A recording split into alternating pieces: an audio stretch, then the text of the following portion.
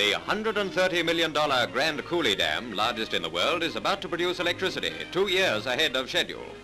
The mighty barrier on the Columbia River will encompass a vast lake where redskins used to roam.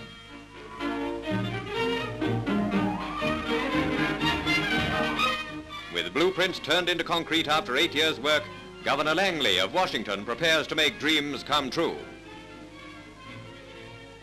The big moment arrives. The governor throws the switch and the first of 18 giant generators begins to make history and electricity. The ultimate capacity of the dam is 2.5 million horsepower, with lines of distribution far and wide.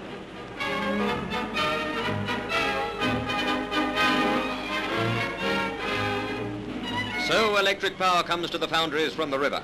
Once again, man has harnessed Dame Nature, and now she is working for him.